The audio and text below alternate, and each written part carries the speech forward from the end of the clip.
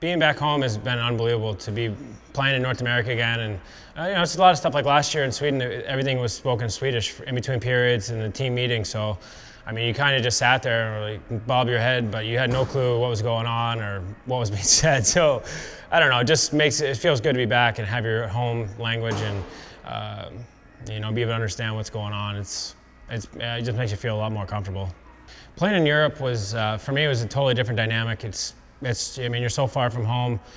For me, especially coming from where my family didn't miss very many games.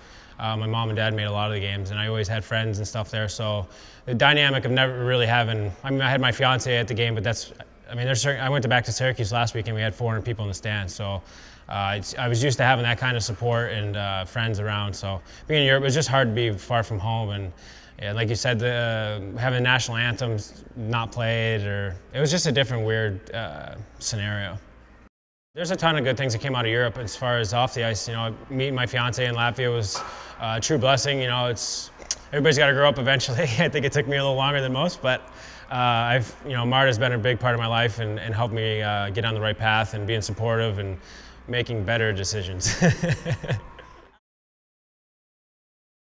These are considered prime years in hockey. 29 to 33 is really, so when I took a look in the mirror about where my career was in Europe, I just, you know, I said, let's go back and try. It wouldn't kill me. I mean, you know, my dream is playing the NHL, so to get to that level, I had to do what it took to get closer to the NHL. I wasn't going to get called up from Sweden, and I wasn't going to get called up from those leagues, so I figured come back to the AHL and then see what happens. If it works, it works. If not, at least I say I took a shot at it. I got fortunate enough to have 114 games, and you know, it was nothing better than that. It was crazy. The travel was fun, the guys were fun, the league was playing against the best players, and that's always a challenge as an athlete to play at the top level. So that's where I'm at. Like I said, I'm in my prime, so I want to challenge myself to be at the best level I can. And you know, if it's not possible, it's not possible, but at least I'm trying to get there.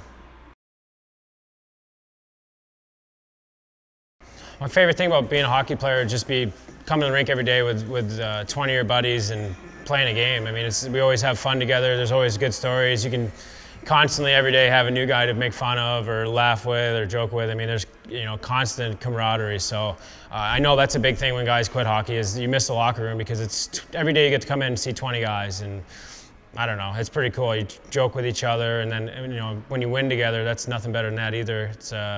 You always hope to win together, but when you finally do, it just makes your bond that much tighter.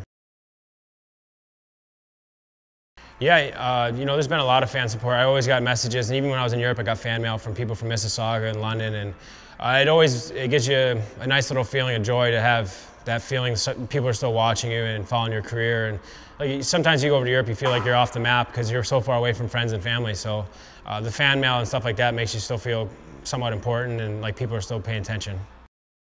My name is Rob Schremp. I play center for the Portland Pirates. It's not the night for going out, whistling past the murder house on my march of days, till this whole town's ablaze. Outside myself I stand appalled, I drop the match, your hopes light up like paper dolls. As one goes, so do I.